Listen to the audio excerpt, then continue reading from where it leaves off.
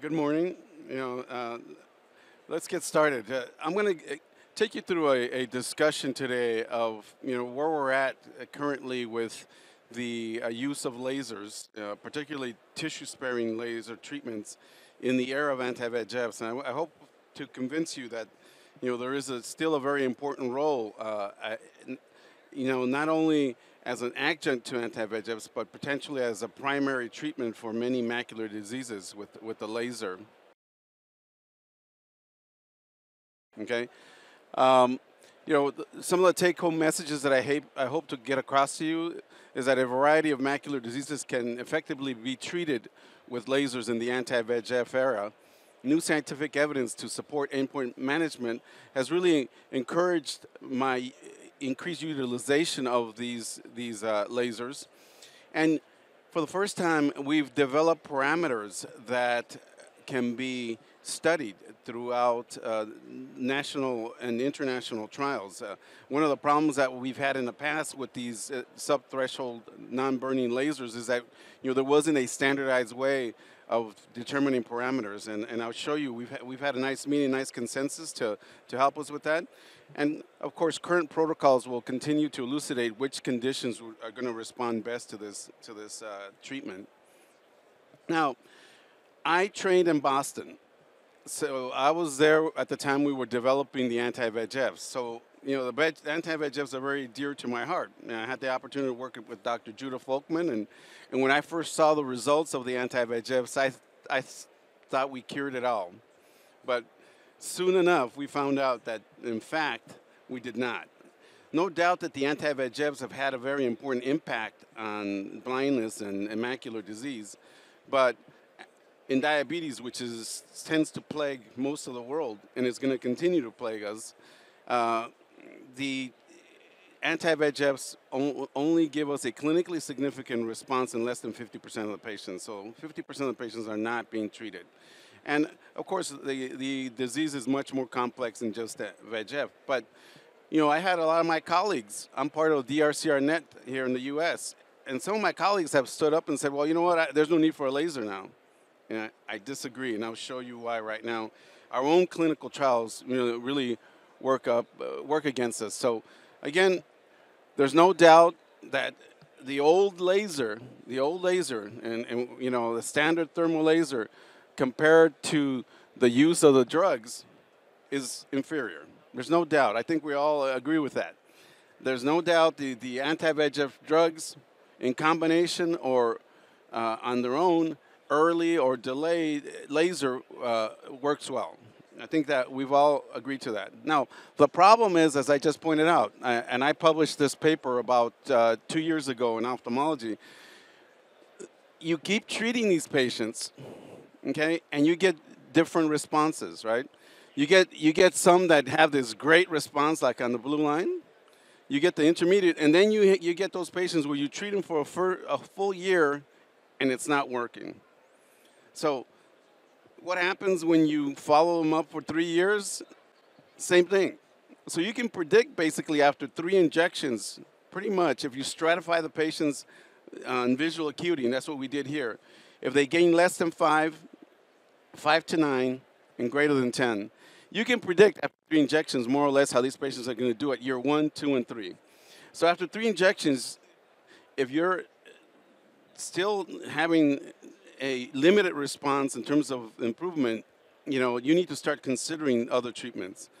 What that other treatments are, there are protocols currently evaluating, but the options in your armamentarium include, of course, lasers, steroids, and if you use protocol T, if you did not use aflibercept as your first line and the visual acuity is worse than 20/50, then you may want to consider 3 injections with aflibercept. But if the visual acuity is 20/40 or better, as you recall, it doesn't matter which one of the agents you use.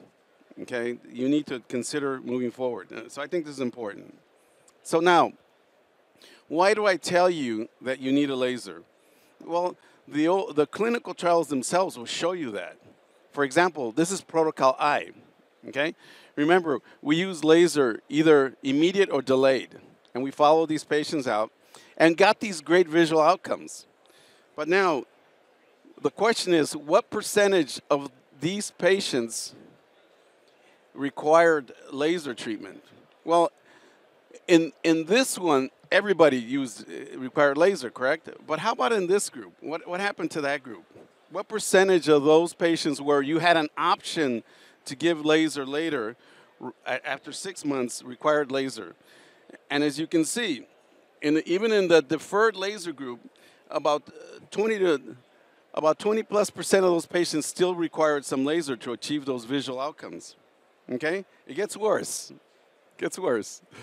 Here we are. All of you guys love Protocol T. Great visual outcomes comparing the 3 different drugs that currently are used. How did we get these outcomes at year 1 and year 2? What was the need for laser in that group? Well, here it is. If you use bevacizumab, 64% of those patients required laser in 2 years versus 52 in the ranibizumab. And then the powerhouse, supposedly, 41% of those patients still required laser. So, in fact, in order for you to simulate those trial results, you need to be lasering these patients. Otherwise, you're undertreating them, and you're not following Protocol T. Now, when I say laser, I don't mean this. This should be historical archives, because we are beginning to learn that this is not what gave us the benefit. And I think there's new clinical and scientific evidence that basically has helped direct my mind and change my mind. And I had the opportunity to work with Daniel Palanker out of Stanford, and I believe he is the world's expert on the interaction between laser and tissues. And what I'm going to present right now is work out of his laboratory. Now, there's different concepts that we have to understand, okay? There's a difference between subthreshold laser and laser that does not cause tissue damage. Just because you don't see it ophthalmoscopically does not mean that it's not there, okay? And I hope to show you evidence that shows that it's actually not the damaged tissue that's causing the benefit when we apply laser. It's actually the response around it. And he's got beautiful evidence that at least helped me change my mind on these lasers. Now, one of the arguments that we have is, I start this discussion and they say, well, you know what, subthreshold laser micropulse works. There's no arguing that micropulse works. I'm not here to tell you it doesn't. My question to you is, does it work without causing injury, right? Because these diabetics are going to keep coming back to you, and they're going to require treatment. The point to you is, do you want response with injury, potentially, or do you want a response and spare the tissue? And I think the answer is obvious, This is the only equation I'm going to show you, but this is a very important slide for you to understand.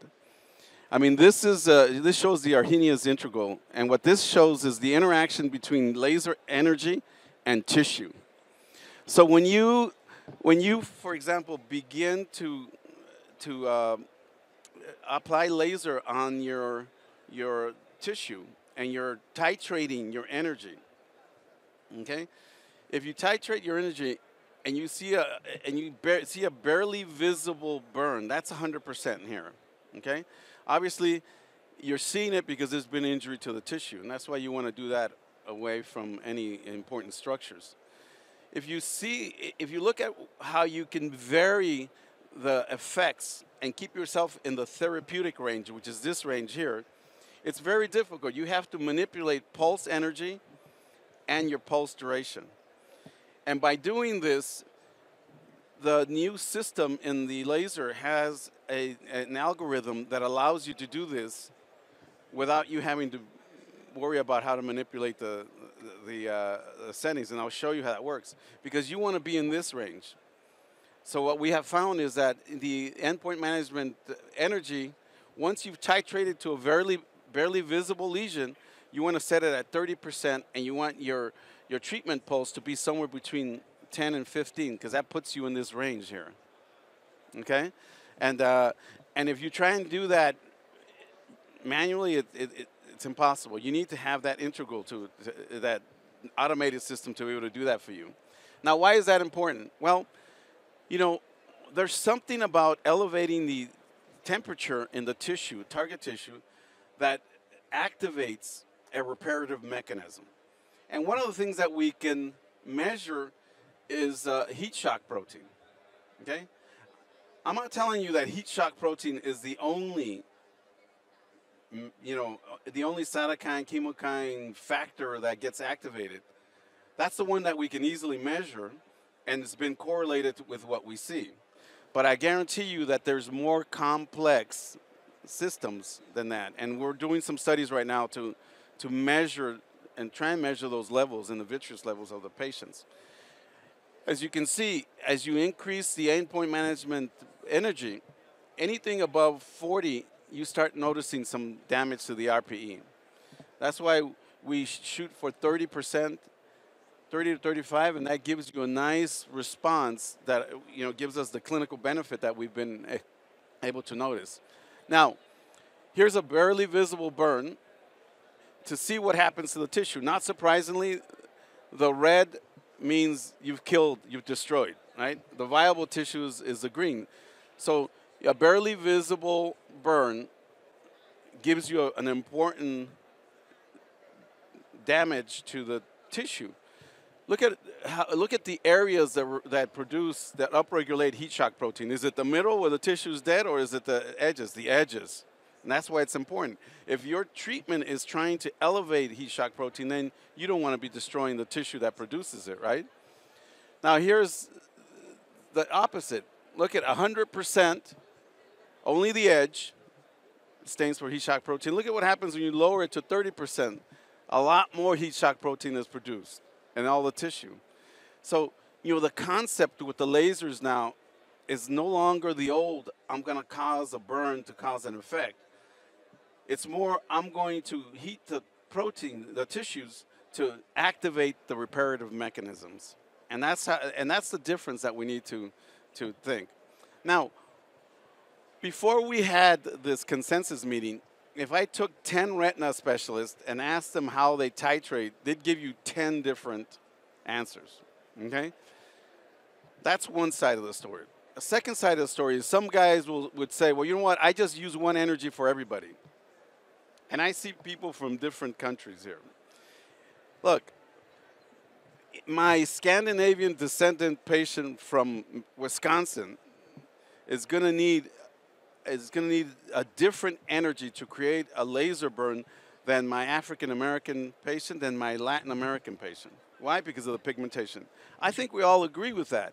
So that's why, to me, when someone tells me, use the same energy for every patient, then I am not really being scientific about it, number one, and I'm not concerned of whether or not I'm causing injury, because that's a good way for us to get into the areas we don't want to be. So what we do is we titrate at 6 o'clock, right below the arcade, and we slowly increase the energy until we see a barely visible burn at 3 seconds. We range the power. It doesn't matter which wavelength, because remember, the system comes in 532 and 577. I happen to have 577, but it doesn't matter which of the wavelengths you use. The exposure interval is 15. You use a 200 micron spot size, and you start with a quarter spot size separation. When we retreat, and I'll review that, I go down to 0. And even if you have 0% zero spacing, you're only treating about 79–80% of the tissue, so it's not like you're treating everything. And again, as long as you follow these parameters, it doesn't really matter, because you're not damaging the tissue, okay? Endpoint management, 30%. The machine now, when you, and you should go see it, it has an EpM mode, and it takes you there. The only variable is your energy. So it automatically gets you there, okay? Now, retreatment, and this is so important. Retreatment is just like treat with an anti-VEGF. That's why the mentality needs to change. Remember, you're trying to elevate the concentration of the heat shock protein. So the way you do that is by increasing your area of treatment. And you do that by decreasing the spacing between the spots. Okay? And sometimes, I'll do an extra ring around even no, quite often I'll do the pattern, and then I'll do some more rings around it. And I'll tell you, I've treated many patients now, have done serial baseline autofluorescence and delayed, and there's no change. When I was using the micropulse, I did see a little spickling, which implies there's been an alteration in the tissues. Okay?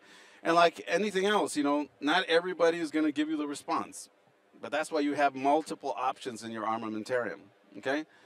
These are some of the conditions that are currently being evaluated for the use of this technology: central serous, DME, vein occlusions, and some interesting work out of South America and Brazil on MACTEL, because one of the areas that gets activated are the Mueller cells in this condition. And if you recall the recent publications, Mueller cell dysfunction seems to be an important part of MACTEL. So studies underway, that data should be interesting. Now, how do I treat DME?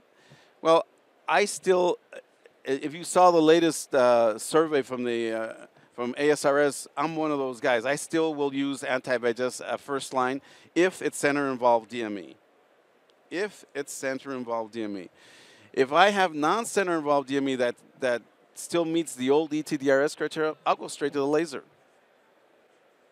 Why? Because I have no data to help me with the anti-VEGFs. There's some protocols being evaluated. And I know from the old ETDRS data, that works. And it helps protect the patient. So if I'm going to cause an injury, I'm going to try it. So then I continue for 3 injections, and then I use that paper that I told you. I stratify them based on visual acuity. If the visual acuity is 20/20 and the macula is normal, then I'll continue a treat and extend type of paradigm. If it's center involved, I continue treating them. If the visual acuity, as I told you, is worse than 20/50 and I did not start with a aflibercept, I'll give them 3 injections of aflibercept. If I started with a aflibercept and they're still there, if I saw a response, I might continue for another 3. But my limit is 3 to 6. Once I don't see a nice response with 3 to 6, I'm thinking I need to do something else. If they haven't responded after 3, even though I've used aflibercept, then again, quickly I'll start looking at either a steroid or introducing a laser or a combination. If you don't feel comfortable taking them off the anti-VEGF, combine it. You won't lose anything. Okay? So that's how we treat them. Now, this is courtesy of Dr. Levinsky from in Brazil. I want to just show you a case of what you can do. This is a patient with obviously center-involved DME, significant macular edema. Visual acuity had dropped to 20/60, and then so he did the right thing and he submitted her to do an intravitreal injection. And like many patients, they don't like it. And I have a few subset of them I have to take to the surgical center and give them a little sedative for them to allow me to give the injection. But now that I have the laser, I have a good option. So the patient received 1 ranibizumab, and then I want to show you this case because, unlike the anti-VEGFs, it's not you're not necessarily going to get that wow effect in 2 weeks or 3 weeks. You need to be patient and treat these patients. You can see over a period of almost 8 to 10 months, he did repeated treatments, and as the macula improved slowly, so did the visual acuity. And that's a very important message, that it's unlike the anti-VEGFs, your response may be a little bit slower, and you need to be patient, as you treat these patients. The beauty of it is that, at this point, we're retreating them every 3 months. Can we do it sooner than 3 months? Well, again, those are studies that we're going to have to, complete and design and and evaluate. But again, this is an important message. So to summarize, a variety of macular diseases can effectively be treated with lasers in the anti-VEGF era. There's scientific evidence that it is mounting that the effects of the laser in the past was not the thermal injury, but the elevation in temperature that activates these reparative mechanisms in these diabetics and non-diabetics, right? Because central serous responds to this, in the studies that have been published, and there are a few others. And I think there'll be some good answers when we complete some of the current protocols in progress. So I wanted to leave some time for questions, because I think it's important for us to have some of that interaction. Any questions? The question is, are there any controlled studies yet between thermal laser and these lasers? The answer is no, and there never will be, because the standard of care right now is going to be the anti-VEGFs.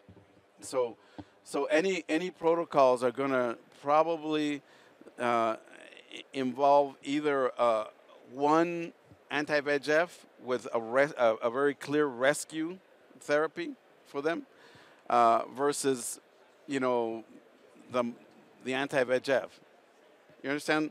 So the FDA right now really is not going to allow us to do a laser study as first line and center involved.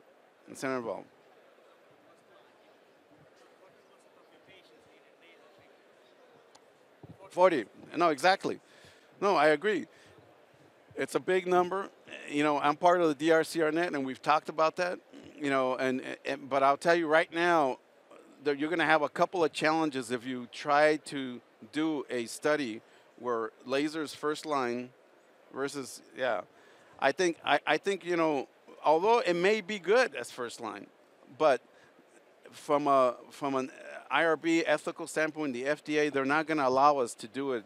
What they will do is they'll allow you to do an anti-VEGF, then add the laser with a very strict rescue criteria. That they will do. But the old mono, although it may work, now what people do in clinical practice after is something that, as you know, a lot of the studies are designed to get regulatory approval. We actually learn how to use the drugs once they're approved because, I don't think any of us use these drugs exactly the way we did in a clinical trial. That's a guide. You have to individualize the treatment for every patient, obviously.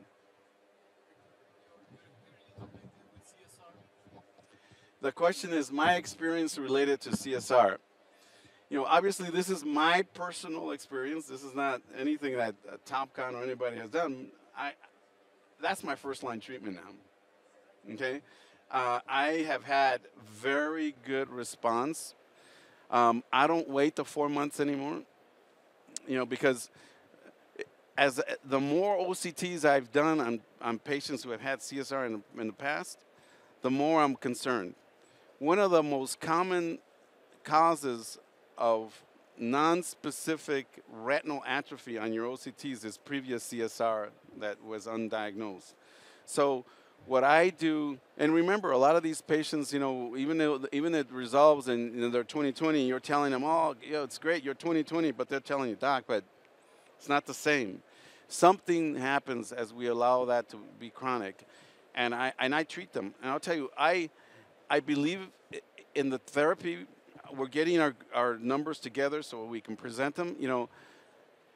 You can see a response after applying the non-thermal laser on them within 7 days. You can have almost 90% resolution of and that doesn't happen with anything else that we do. So again, there's some great studies. Dr. Levinsky and others down in Brazil have done some 20 eyes or so, and I don't think they've published them yet, but they've given some presentations, and what they found, not only was there faster resolution, the recurrence rate, and they follow these patients out 2 years, the recurrence rate dramatically dropped for them, which is obviously very important. You were going to ask them. What if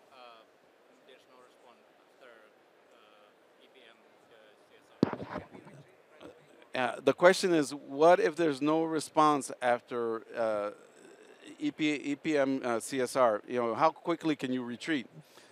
I'll tell you, I haven't seen many patients that don't respond. So, you know, what you do is you use your FA, you treat the areas that light up, and then I do, even in areas that do not have the fluorescence, again, that's my personal, okay, I treat.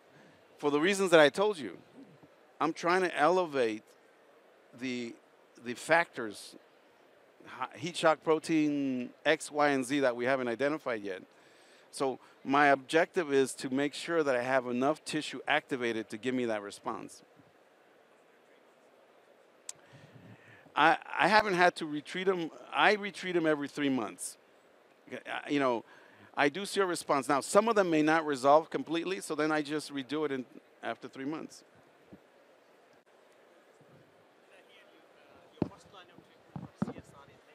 Now, this type of laser.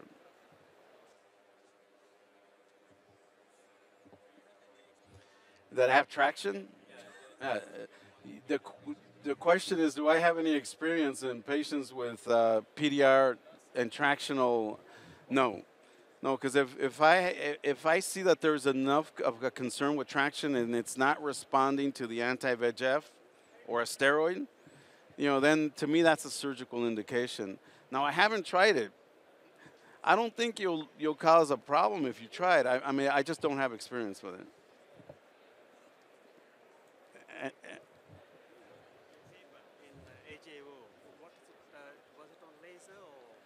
It was on the 3 month. You know, it's called the early analysis, and 2016 AJO November, and it's just showing how to stratify and evaluate the patients so that you know that after 3 months how they're going to be doing and predict at year 1, 2, and 3 with continued anti-VEGF injection. All right. Thanks. If there are no other questions, I'll be here if anybody else has further questions. So thank you.